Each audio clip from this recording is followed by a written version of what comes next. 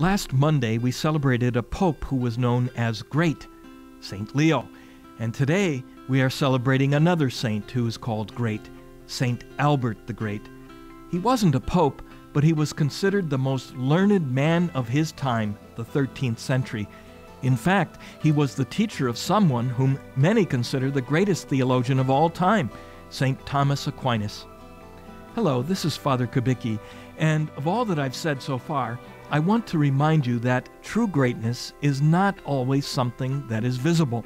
It can be, but not necessarily. What do I mean? Well, what ultimately matters is not how the world or even the church perceives us, but how God sees us.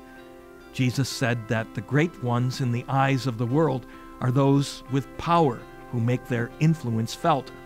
He told his disciples that the greatest among them must be the servant of all. And then he literally showed them how, by washing their feet at the Last Supper and dying for them and for all on the cross. That's true greatness, the greatness of every saint, the greatness of holiness and of love. As St. Paul wrote, "If I speak in human and angelic tongues, but do not have love, I am a resounding gong or a clashing cymbal. And if I have the gift of prophecy and comprehend all mysteries and all knowledge, if I have all faith so as to move mountains, but do not have love, I am nothing. If I give away everything I own, and if I hand my body over so that I may boast, but do not have love, I gain nothing." Faith, hope, and love remain, these three, but the greatest of these is love.